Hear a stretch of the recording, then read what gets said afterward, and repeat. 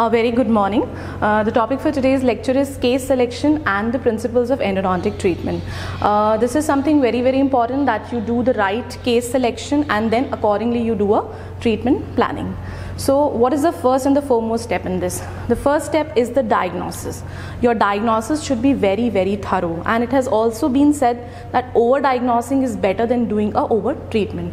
So always make sure that you make a thorough diagnosis and then accordingly you take a particular case and plan a treatment.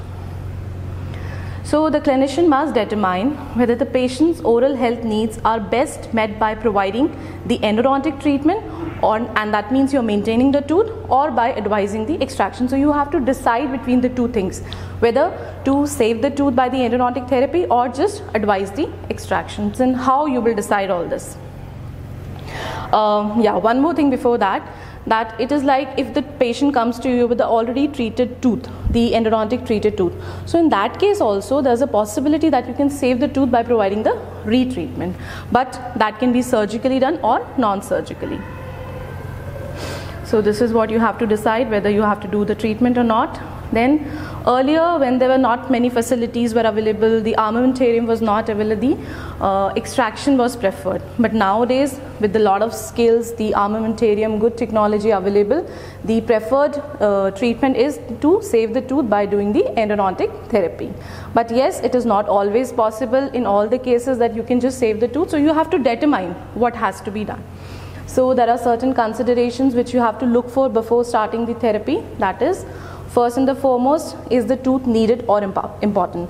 For example, if we talk about the third molar, most of the time the third molars are advised for the extraction, but sometimes we have to decide if the tooth is strategic or not. That is, it holds important position in the oral cavity. That means the tooth can serve as an abutment for the prosthesis. So in that case, you have to determine the importance, and accordingly you have to decide whether to save or go for extraction.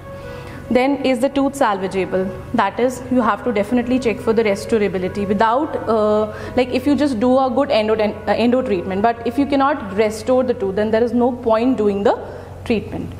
Then you have to check the status of the entire dentition. That again, almost the same, that you have to look for the role of the tooth it is going to play in the oral cavity.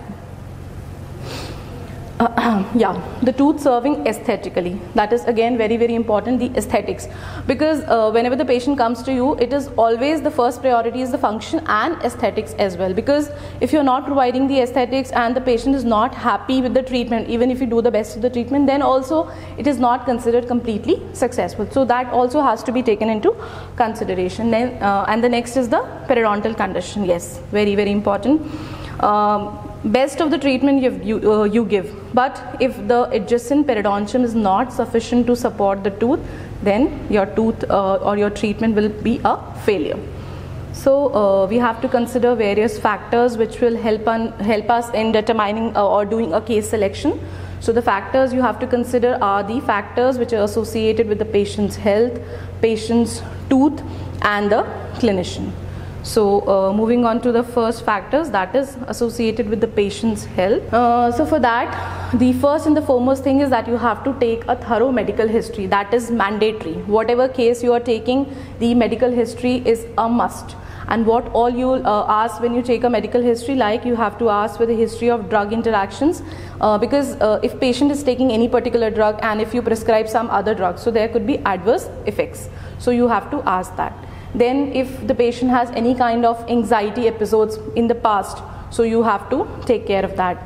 Then the presence of prosthetic valves, joints, stents, pacemakers. This again is very important, because though nowadays they do not interfere, but yes, if you're using certain things, like if you're taking a working lead with the electronic apex locator, so there is like sometimes the pacemakers can interfere. Especially nowadays the pacemakers which are designed, they are compatible, but earlier they were not. So you have to take care. Then required antibiotics.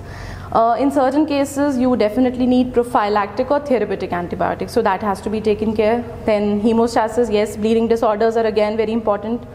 Then providing the anesthesia with or without vasoconstrictors, because patients like hypertensive patients with thyroid diseases, there also you have to take care whether you can give the vasoconstrictors or not. Then patients having history of allergies, again if you're prescribing any drugs, so there can be some interactions. Then equipment concerns, as I mentioned, with the valves and pacemakers, also the radiographs, especially in pregnant ladies. So you have to take care of that also. Then yes, emergencies. So it is not just that you should be prepared for your treatment, you should be always prepared for any kind of emergency which can occur.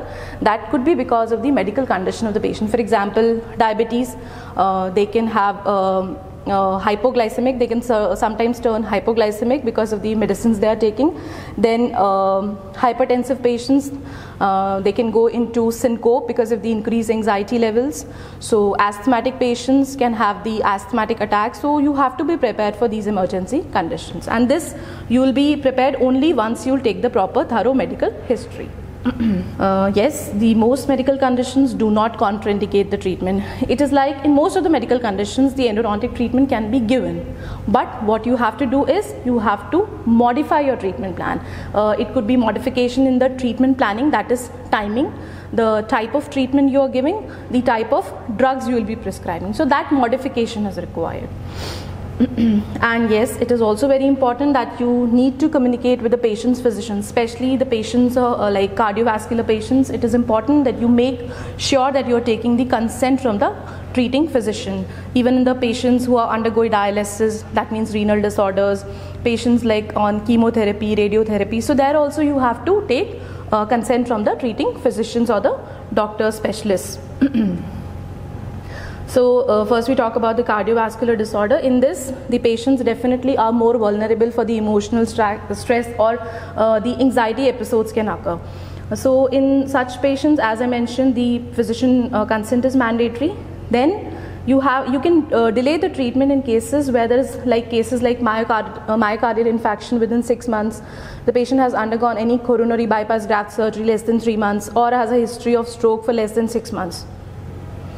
So in these cases, antibiotic prophylaxis is recommended. Why? To prevent the bacterial endocarditis. This is very, very important. Then pregnancy. Pregnancy is definitely not a contraindication, but yes, you have to be careful with the radiographs. So you have to make sure if at all it has to be done, you should use a lead apron, thyroid collar, that is mandatory. And then the type of drugs you are prescribing, that also has to be taken concern. You have to be very careful about that. So these are the various drugs which can be used during the pregnancies. These are the safe drugs. Then second trimester is considered as the safest time where you can go for the treatment, or for most of the significant surgical procedures, they are avoided till the delivery. But definitely you can do the emergency procedures, taking care of all the factors. Then diabetes.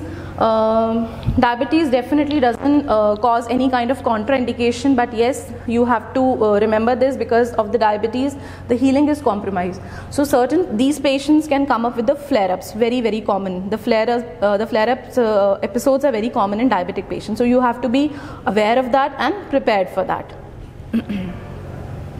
Now these were the factors with the patient's health. There are other factors also, but these are the most common situations which can occur, so we discussed that. Now factors associated with the tooth. So for examining the tooth, you have to do a thorough clinical examination and a radiographic examination. That is very, very important. Now as I mentioned, you have to check for the periodontium. If there is insufficient periodontal support, then it is advisable that you prefer a extraction rather than doing a endodontic therapy, because even if you provide the best of the treatment, the tooth is not going to remain in the oral cavity for long. So that is one factor you have to look for.